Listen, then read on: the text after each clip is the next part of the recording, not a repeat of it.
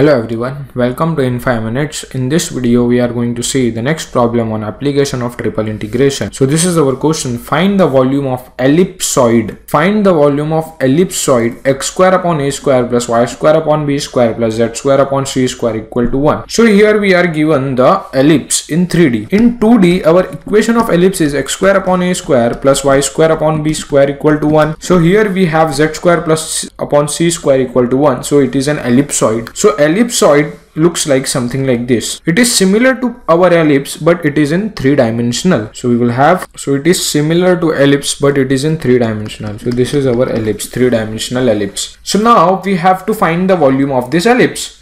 So what we are going to do?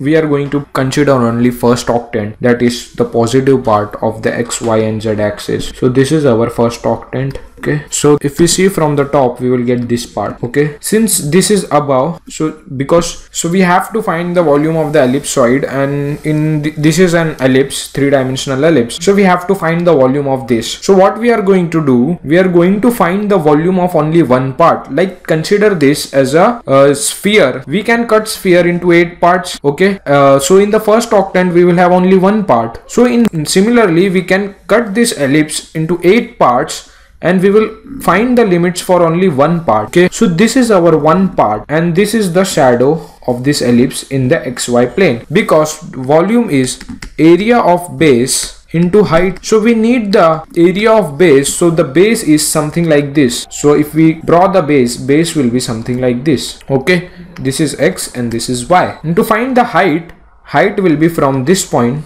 till on the ellipsoid. So this is an ellipse. Here we will use cylindrical polar coordinates. So cylindrical polar coordinates is nothing but x equal to ar cos phi.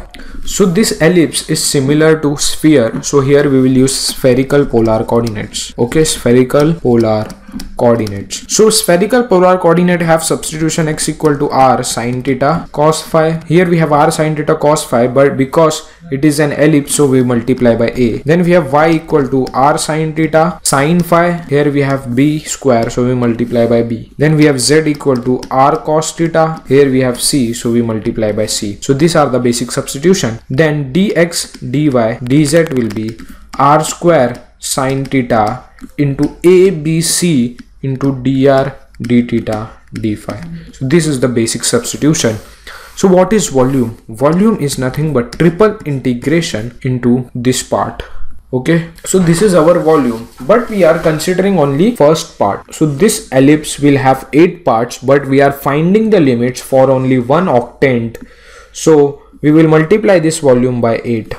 Okay, so now we need the limits for r, theta and phi. R is starting from this point and ending on the sphere. So r is going from 0 to r equal to, what is r equal to a? We have to do this substitution in this equation. So when we substitute x equal to this term, y equal to this term, c equal to this term, we will get r square equal to 1.